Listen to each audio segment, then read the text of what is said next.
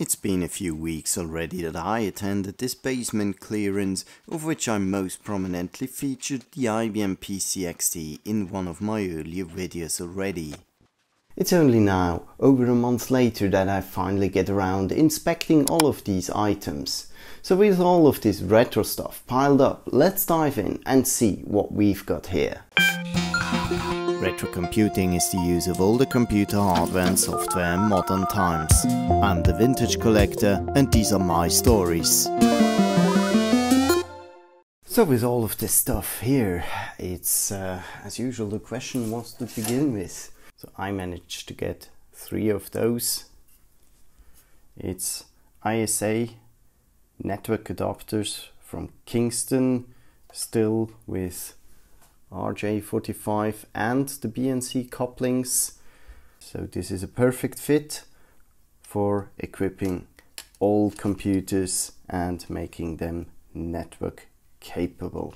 So here we've got this 3COM Etherlink 3 adapter, also an ISA networking card with this additional socket for the AUI alongside with the RJ45 and the BNC coupling. And last but not least, I've got one of those.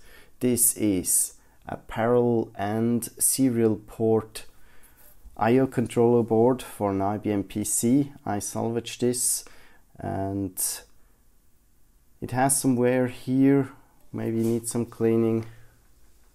Don't know if that can be seen here. There's a little bit of dirt, but there is no rust. Overall it looks in a very good condition after all. And next one up is peripherals. Well, absolutely fancy stuff is coming along. Here is a COMPAQ mouse. This is actually a MSF14, so actually it's a Logitech mouse variation that will make a very good match with my COMPAQ Presario 425 the day that I finally will restore that thing. And I've got this other mouse here, Microsoft Home mouse with a serial connector. It looks in quite decent shape. Very nice actually. There is some discoloration. Don't know if that's visible here on camera. This on the back side is rather bluish, whereas here the upper side has more like a greenish tint, but I think that's just the age which shows its signs here. Well, sometimes stuff that you can get hold of, as we can see here, it's just the standard cables. You never can have enough of these.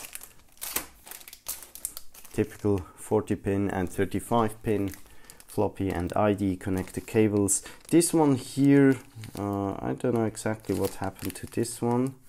There is some goo inside the wrap. I don't know exactly what this is about. Maybe I should unwrap it and see if this needs some quick cleaning, because it surely doesn't look the way it should be. It's sticky stuff. I don't know exactly what this is, but I'm pretty much sure this is not supposed to be here. I shall give this a very quick cleaning after all, as it looks quite disgusting and I don't want to store this in my cabinet.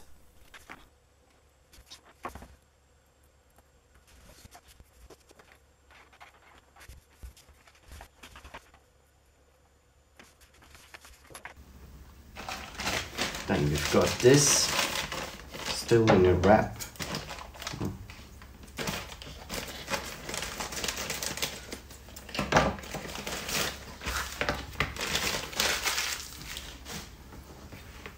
Now that's interesting.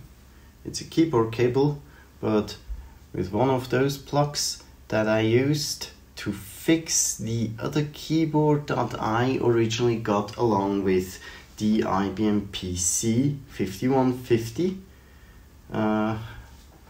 This one surely comes from an IBM type keyboard. See here? Can you read it? IBM. So this is sort of a keyboard cable. Doesn't belong to the one that I had fixed because that was a COMPAQ keyboard, but still maybe this can be of some use at some point. And talking about peripherals still, here we've got iOmega Jazz Drive. It's a SCSI version, though I am missing the power supply, which has a proprietary connector, so I will need to get hold of one of those power supplies as well. So next one up is floppies. Once again, I have an entire stockpile of floppies. I must be honest, I didn't check it out beforehand, I just grabbed it. So it's the traditional double-sided double density floppy disks that I can use for the older computers like the IBM PC or the PCXT, the K-Pro or even the Osborne. So some of them have annotations on the outside of the box, but I have no idea what's inside. Oh, okay, but that's interesting now. That's interesting. So what we've got here, just 1 second. I had one coming out of the sleeve, but this is in fact obviously original floppy disks by IBM. System Support Program 5363. No idea, dating of 1989. I would need to be looking up what these are supposed to be for. Entire disk set. Maybe in this case bad luck for me, because probably this is a disk set, the entire thing, 2, 4, 6, 8, 10, that I should rather salvage and not over format to be using them for other purposes. Let's see what's in the other boxes. Here's some more IBM disks again.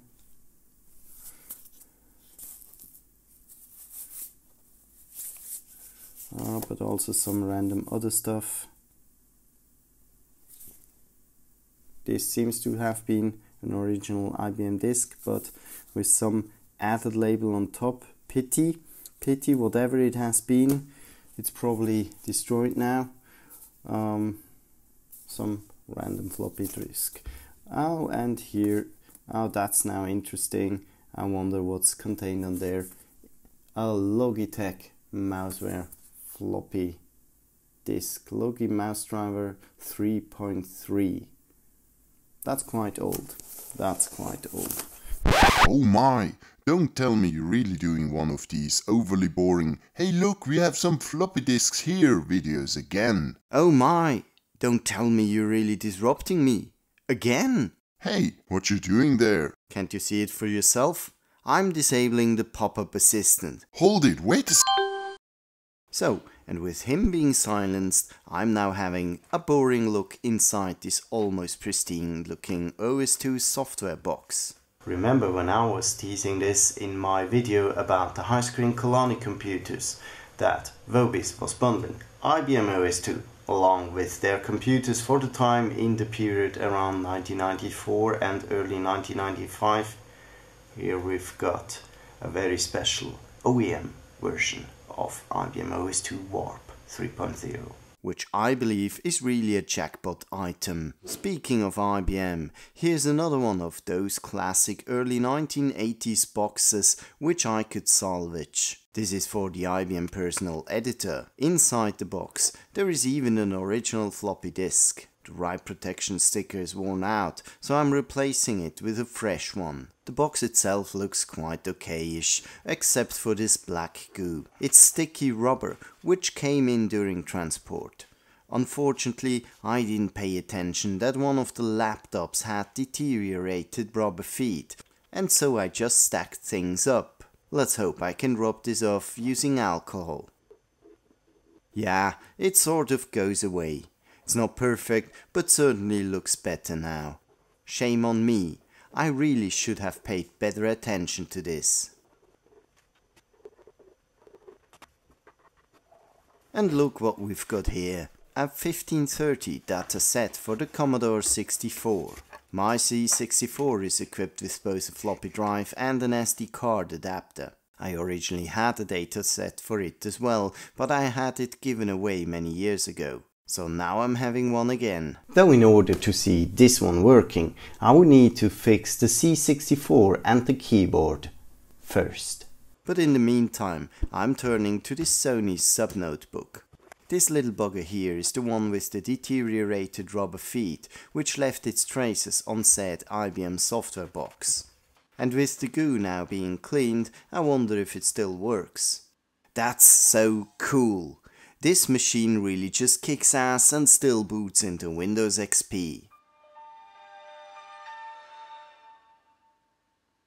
Wow, this thing will make a very nice addition to my Sony collection. And while we are on the laptop topic, here's another one. A classic Mac PowerBook Duo from 1992, which comes complete with a floppy drive and the power brick. Here too, I have to clean the deteriorated rubber feet.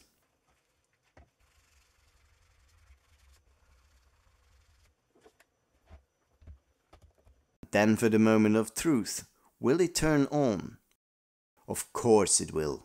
Okay, I tell you, as this one had the power brick already, I could actually test this before, so here it was no big surprise after all. This one makes a very nice addition to my Macintosh collection, especially as I don't own too many Apple systems from the 80s and 90s era yet. And here is for laptop number 3, which is a Sharp PC 4500.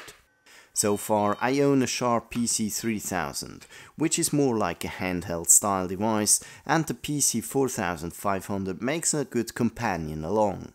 Also this one, aside from some cleaning, will happily turn on, though definitely needs some maintenance for the CMOS battery. As far as laptops are concerned, I'm not running short today. I had the chance to also pick this early 90s 486 Highscreen laptop, which was sold by Vobis in the German-European market.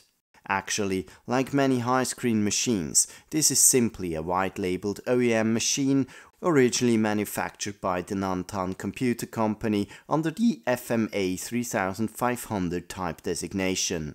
This machine came complete with a numeric keypad, which is connected via 3.5mm plug to the laptop. Also, 2 power bricks were included, the user's guide, and inside it I even found the original bill for this machine, for which Vobis asked an astonishingly high 4,799 Swiss francs in May 1992. Unfortunately, this machine won't power up, so I will need to drill down to see what's the matter here. Lo and behold, there's also some handheld style machines. Here's a COMPAQ handheld running Windows CE, and it is still alive and kicking. And while we're at it, here's another one by the company which later acquired COMPAQ, Hewlett-Packard. This is another Windows CE handheld, the HP 620LX. It needs some cleaning, as it had these deteriorated rubber bands wrapped around. Though after cleaning, I'm happy to see it also happily powers up. This almost feels like Christmas already, does it? And with this heavyweight, I'm coming back to the more luggable style portable systems.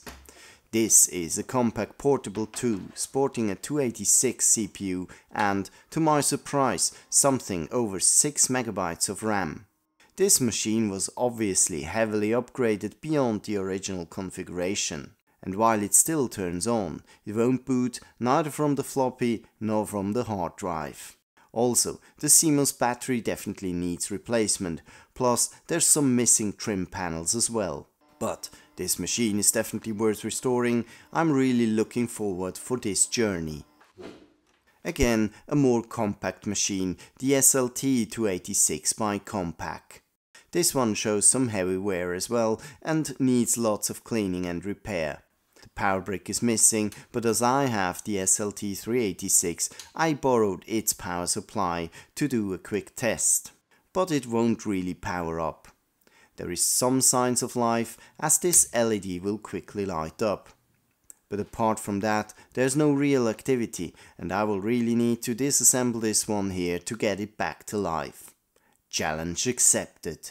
COMPAQ also produced quite decent lightweight sub-notebooks in the 90s, like this Contura Aero 433C from 1994. While not as compact as the IBM PowerBook PC 110 or later the Toshiba Libretto, the Contura Aero had a similar form factor like the later mid-2000 netbooks. I took this one for parting out, as I have another identical and working one already, though on second thought, it may be worth it for a deeper look if I could actually perform a full restoration. And here I'm finally closing in with the last one, which is the COMPAQ Portable Plus. This is actually the successor to the COMPAQ Portable and the predecessor to the COMPAQ Portable II. This machine again is in way better condition, it even boots off the hard drive. Though I noticed not all keys of the keyboard are responsive, and also a rotary knob on the front side panel is missing. So maybe not a huge restoration, but still work to be done here. And to conclude, here's a 1992 device, the Highscreen A5 PC, somewhat a thing between a palm top and a sub-notebook. It looks very nice at first, but there's some broken off plastic parts and I'm missing the power supply. I tried powering it up from the battery compartment connectors, which sorts of powers up. I hear the hard drive spinning and also get some audible beeps, though the display stays dark. This machine, which is a rebranded Bicom B260i with a German keyboard, is quite rare these days, and I do hope that I can bring it back to life. And this wraps it up for my look into a new stack of salvaged stuff. This time many machines came in, and this basement clearance from a few weeks ago was like a jackpot for me. I mentioned in my earlier September special that I could also grab this original IBM PCXT 5160. I also could have grabbed an original Revision 1 Osborne 1, but I had to let it go for monetary restraints. Still, it was not like that I couldn't grab enough stuff. I have many new machines waiting for restoration, and some of them will surely make some interesting restoration videos along the way. I'm still somewhat recovering from the flu and trying to catch up again, so I'm still shifting in some other pre-produced content here and there. I'm working hard to conclude the CPM and DOS data exchange subject for the upcoming video, before eventually turning over to the HB110 portable machine and then ultimately diving into the AIM65 topic. Give me a thumbs up if you liked this video. As always, thanks for watching and see you next time.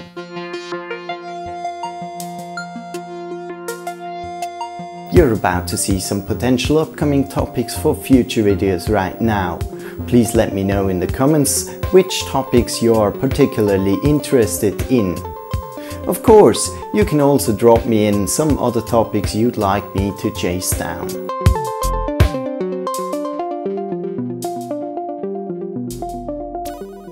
Hello? Hello? Is anybody out there? Help? Please?